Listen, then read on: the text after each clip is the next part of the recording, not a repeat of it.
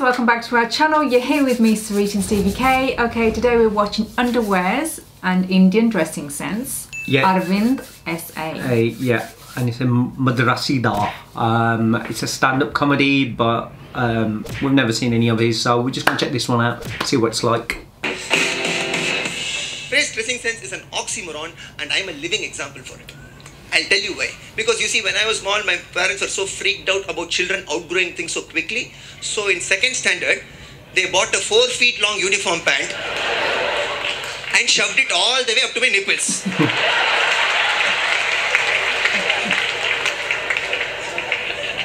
And then karma decided to fuck with me because I did not grow an inch taller up to 12 standards.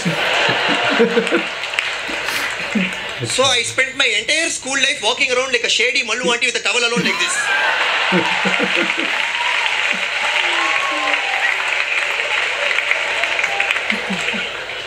In fact, at one point of time, my father was contemplating seriously, why are we getting him a shirt? Pant itself is covering everything. And then came college, where we were into this concept of low-waist pants. Really, we were into it back in those days. So my pants from the top of my nipples went to the edge of my buttocks. My pants were a living testament to the movie Cliffhanger back in those days. I still don't know how they hung there. And we were in some ridiculous accessories back those days called 6600 Nokia phone. You put that into your pant and you try doing low waist pants, I will bloody give you Bharat Ratna award. I used to do this every day to college, and I went and asked my senior. One day I gathered the courage and I asked my senior, Anna, why are we doing this low waist pant? What is the theory? What is the tradition behind this? And he told me, oh, the tradition is very simple. In some unfortunate circumstance, you have to bend down and pick an object from the floor that belongs to you. There will be a group of girls standing behind you who will have a look at the brand of the underwear that you are wearing and get so impressed that that night itself sex will happen with you. Everybody? Sex will happen with you.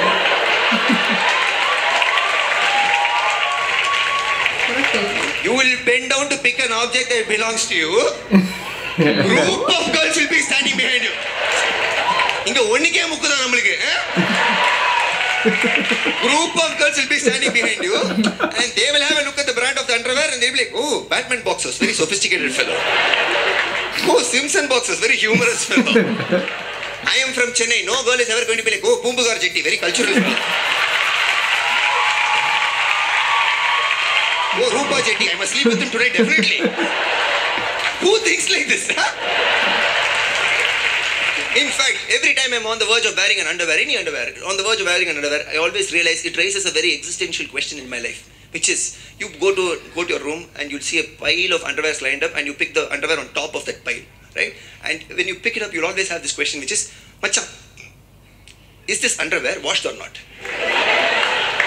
If you're a bachelor, you will get this feeling completely. Because we have to know that problem. We face that clothes will be lying all over our place. So fundamental question, is this underwear washed or not? This is where men and women fundamentally differ. Both of us will do the same thing up to a point, which is both of us will first do the sniff test. Both of us will pick that underwear and take it straight to our nose. Both of us will smell it and realize it is not washed. One of us will put it into the washing machine, while the other will turn it inside out and wear it back again.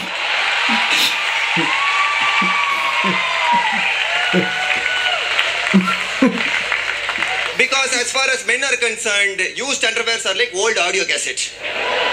There is always a side A, side B to it, okay? Is that what you do? No. Turn your underwear inside out? No. Yeah, mine are always clean. No, I know where all my underwear are in the drawer. That's and they're always fresh and clean. the fairy comes and like puts them away for you and washes them, doesn't she? Of course. You know what? It's these fairies. I tell you, I must be done something good in my last life because they take care of me. They just aan ke raat nu pata nahi kidna dho ke jaake mere drawer ch rakh dende te bas. How about you? Lucky you. How about you? I mean, what you call it? You have to do the sniff test and. I don't need to do the sniff test. So how do you know when they're clean and stuff like that? Because just like, you know, your underwear happen to go in the washing machine, mine go along with them. Oh, the fairies help you out as well? Yeah. Well, you know, fairies these days, and I isn't it? have a lovely little tutu. I love these fairies. You guys need to have some fairies too. Bas kapde leke dho ke chal jande te, hai na. I'm just glad I never had to go through anything like that. You know what I mean? bachelor bus. Is it just Okay. bachelors then you think that do it? No, probably single guys as well. That's what I'm guessing. You know what I mean? But hey, I don't. You know what I mean? My boxer's quite. You know. Anyway. I'll Your leave boxers it. are what? No. Shut What? up. Anyway.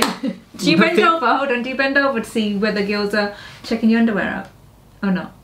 Do I bend over to see if girls are checking my underwear? Well, that's what out? I'm saying. His theory, his friend's theory, was the fact that if you wear labels or some nice underwear, you're gonna have the sex. Yeah. What if you don't wear underwear? Then you still have the sex. Let's just hope you have a nice ass. Because if you've got a Bob the Builder ass, I don't think that's going to be Well, happening. that isn't me, so I know that for a fact. Anyway, guys, let us know what you guys think. Make sure you click on the like button, share it with people you know, and don't forget to subscribe to our channel, and we'll see you on the next one. Take care. Bye. See you soon. Bye.